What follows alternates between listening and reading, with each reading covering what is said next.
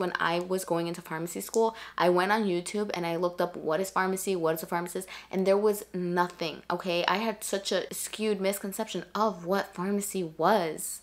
And it took my roommate to tell me that I wasn't getting a PhD and I was getting a PharmD, and I'm like, well, what's the difference?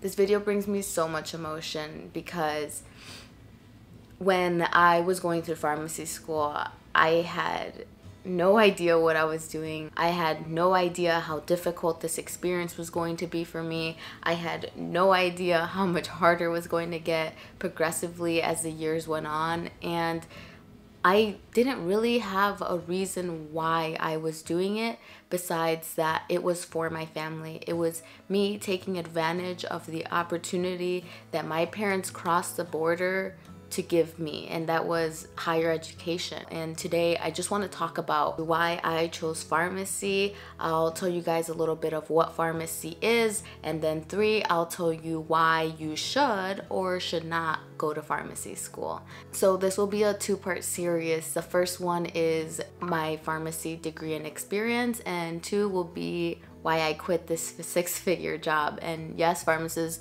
do make over 6 figures. However, that has changed over the years, and I'll dig a little bit into that today as well. So number 1, why did I choose pharmacy? So I actually got my CNA in high school. I was part of HOSA, which is Health Academy Student Association. They prepared you to go into a career in the medical field, particularly within nursing.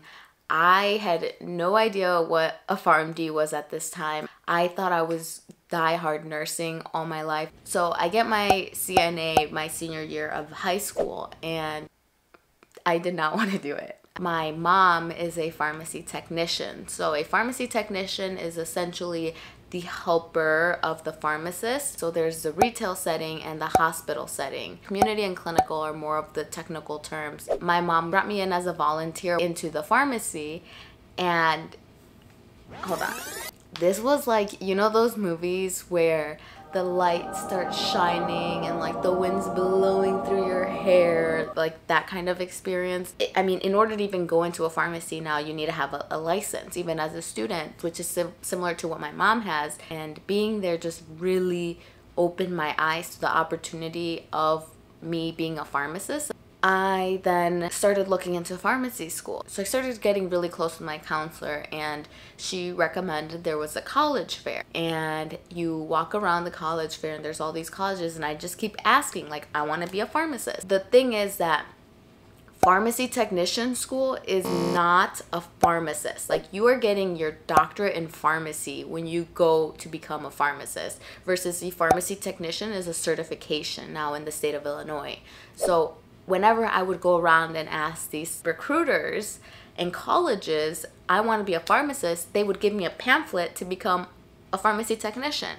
And I was like, I don't know what I don't know, but I just know this doesn't make sense. Then I came across this purple table, and their cloth said St. Louis College of Pharmacy, and purple was my favorite color at the time. And I just started asking questions. He mentioned that this was a 6-year program, so I didn't know what that meant, but everyone else was telling me it was like a 2-year program. And I asked him, like, hey, they're saying, I'm confused. Asking, right? You have to ask those questions. Like, I don't know what this means. I just want to be a pharmacist. I don't know anyone who's a pharmacist. So he really recommended that I make a trip out there to go visit the college, which is exactly what I did. And at the time I was dating this guy, and it was just me and him that went, and I was the only one that wasn't with my parents. So it was, again, this first generation experience that I want to share, because I think a lot of us go through this and we feel like the outsider, but we are being put in situations that are only making us stronger, more knowledgeable for our future. So I go and visit the college, and I just fell in love, but I did not have the required ACT score to get into that college.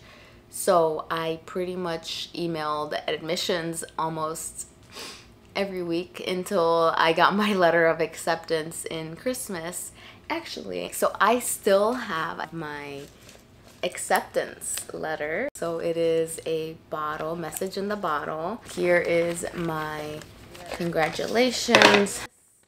That's how my acceptance was back in the day. I think now you get like an email or something. So when people reach out to me like, hey, I want to be a pharmacist, or what are your thoughts on pharmacy school now? Why should I do it?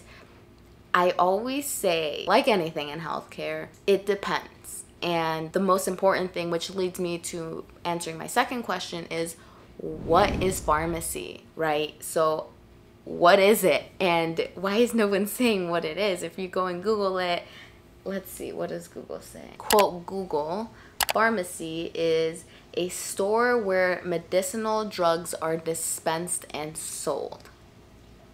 The science or practice of the preparation and dispensing of medicinal drugs. Okay, so why am I going to college or, going to a doctorate program to dispense and sell drugs? Like, what? It took me graduating my doctoral program to understand the differences between an MD, which is a doctor of medicine, versus a PharmD, which is a doctor of pharmacy. So even though it's doctor of medicine, they're not taking as much focus into the drug treatments. They are, as an MD, the focus is assessing signs and symptoms for a diagnosis of a disease state. So they do take pharmacology as some of their courses, but that's not their main focus. So pharmacology is the therapeutic drug treatment for those disease states.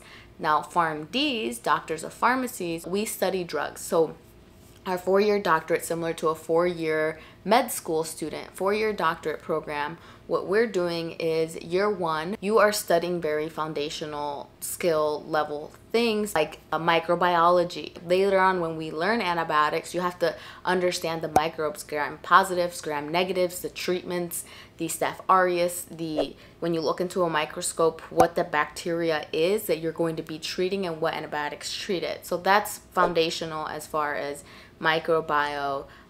We have medchem, so medicinal chemistry, which is another one of those courses where you learn the chemical structures of drugs. So adding a hydrogen or an oxygen or adding a hydroxyl group to the end of a chemical compound, what is that drug? How is that going to dissolve and react?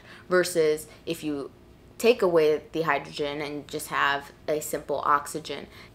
Chemical structures, not my thing. But did I know that before I went into pharmacy? No, because I thought I was just going to be dispensing and selling drugs. I actually have this chemical structure over my bed, and I'll leave it to you guys in the comments to see if you can figure out what it is. It is missing some hydrogens, so best of luck. In addition to micro and medchem, in year 1, you learn disease states, and I believe it was a total of 36 disease states that we go through.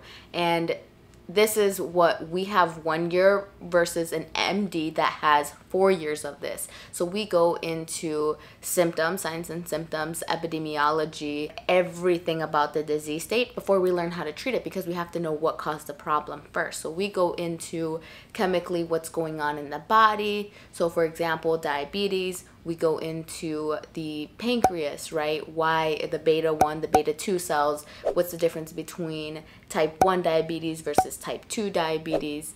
Then we go into diagnosing. So in order to diagnose someone with diabetes, their blood sugars need to be within a certain range versus someone who just might have a one-time high blood sugar. There's fasting blood glucose, there's postprandial blood glucose, which is 2 hours after you eat, how your body should respond to sugar. So that's kind of what we go into first year, is just understanding how to diagnose, understanding these disease states. And that was, I remember just saying like, yo, where's my white coat, because y'all can have it back. To wrap up, year one, you're very foundational. You're getting into more of an overview of what you're about to take on the next 3 years. So then year 2 and 3, you go into what's called therapeutics. They've now switched the program to it where it is system based. So you have a cardiology, you have a nephrology, you have infectious disease. You go more by body systems versus the disease states. What I learned, so therapeutics 1, we started with hypertension. So we touch back, okay, here's how it's diagnosed. Now here's every single drug treatment possible. But the thing, what's so hard, guys, what is pharmacy? What is so hard about pharmacy school is that there are hundreds and hundreds of drugs out there that when you don't know them and you're studying them for the first time, you don't know which ones you have to focus on. So an angiotensin converting enzyme, or an ARB, an angiotensin receptor blocker, there's like a shit ton of ACEs and a shit ton of ARBs, and they all kind of sound the same. So when I get a patient, I have to review their drugs and assess their appropriateness. Pharmacists are so underrated. What is pharmacy? It is a lot of shit, okay? It is knowing anything and everything about a drug, understanding how they affect the body, understanding how they interact with other drugs, how they interact in specific environments, specifically patients. All right, it is time to answer the question you have all been waiting for, and that is, why should you go to pharmacy school or become a pharmacist? As I mentioned earlier, it was at a career fair where I learned that there was this doctor of pharmacy. I also ended up doing some research with my good old friend Dr. Google, and I looked up average salary incomes for a pharmacist. So I find that on Glassdoor, a pharmacist in Chicago makes a range from $100,000 to $160,000 per year. Salary.com says $130,000 to $160,000 per year. ZipRecruiter goes all the way down to $58,000 to $140,000 per year. Now Forbes, here's how much money pharmacists make in every state. So this article goes into 10 states where pharmacists earn the least amount of money. So if you're still considering pharmacy, one thing I'd recommend is looking up these kind of articles and educating yourself on, oh, look, if I'm in North Dakota, I am in one of the worst paying states as a pharmacist. I do not want to do pharmacy if that's the case. So the most recent data from Forbes is that in 2018, the average pharmacist salary in Illinois was $125,000. So my offer was $100,000 for 30 hours a week, which came out to about $64 an hour. Everyone who was graduating with me were at about $55 to $60 an hour, but the reason why I was paid $10 more than everyone else was because I was bilingual, and the company that I was working for was doing a huge initiative on Spanish-speaking pharmacists being in Hispanic dominant communities, which is so powerful because there's a huge barrier as it is within healthcare and healthcare providers. So from the patient to the provider, that anything we can do to minimize that gap is so essential. So the money now, some of my friends that are in retail, their offers are as low as $38 an hour, which is, I can't do math, but shit, okay? I would never go into pharmacy knowing that that's the rate, but why? Because pharmacy school is expensive. I went to a 6-year program, so what does that mean? I did 2 years undergrad, 4 years grad school, but all in 1 year. Technically now, to be a pharmacist, you have to do 4 years undergrad and 4 years grad school to get a full doctorate degree. I started my first year, so we were private, so you were charged whether in and out of state tuition the same. My first year was about $28,000 for first year. I think that was room and board. My second year, a lot of money. So all the way up to my 6th year, where I paid $34,000 just for tuition alone. So if you add everything up, I graduated with about $250,000 in student loan debt, which again, my salary making $100,000 minimum per year equates to a good percentage of it going straight into my loans. So to answer your question, should you go into pharmacy?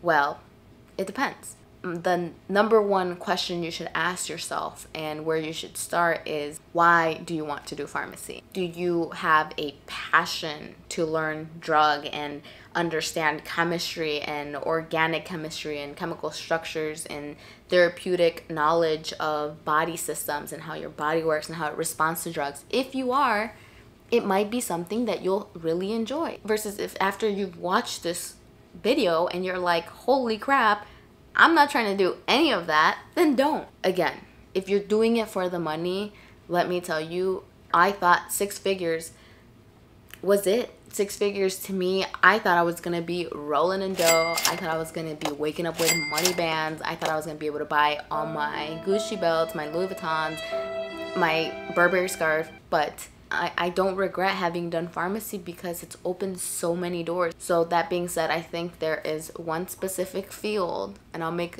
a video simply covering industry pharmacy, that I feel is so overlooked.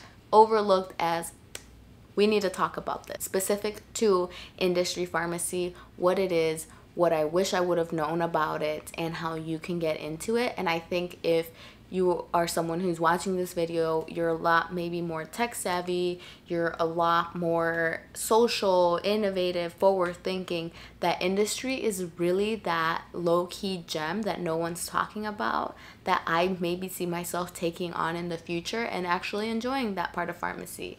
And a lot of these jobs in industry, you don't even need to take your 6-hour board NAPLEX exam, nor do you need to take the state law exam. So if you have any additional questions about pharmacy, I'd love to really answer them. Let me know in the comments what your thoughts are. Are you someone who is looking to quit your 9-to-5 after, if you already went through this pharmacy route, check out my next video that will go into why I quit, how to quit, and why you should quit.